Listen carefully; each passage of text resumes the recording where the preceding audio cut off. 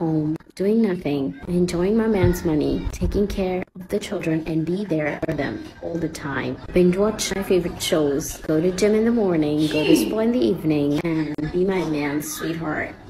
Like, I mean, it sounds like a very good dream, and I do daydream a lot, like. I watched this one lady, she's 60 years old. She says, in my 20s, the feminist movement was taking off. I joined it. I went and became a career woman, and I did so well. And all I wanted to do was be better than men, be better than this. And I bought into that philosophy. Today I'm a millionaire. Today I'm a C-suite executive. Today I've been able to have all these shares. I live in a nice house. I have all this other stuff. I don't have a husband. I don't have kids because I bought into this feminism concept. And she's now living in regret. So she regrets it all. Because the value of life, you gotta invest into things that have depth. Depth is not, I met you, we go home, we have a good time, and then I never call you again. That's just a release. That's just science. That's just biology. So, you know, she eventually had to figure it out for herself, but it's too late for her.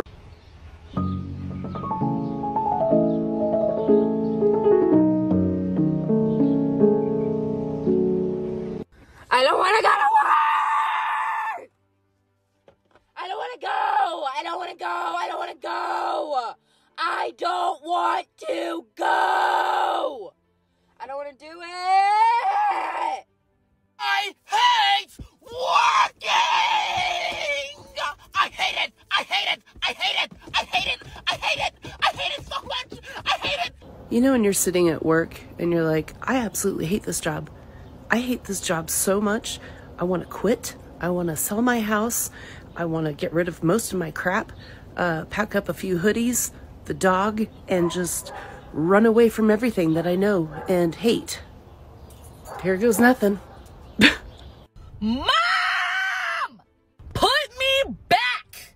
I wake up every morning, I work, I have bills, I'm too big for the ball pit at Chuck E. Cheese. This sucks!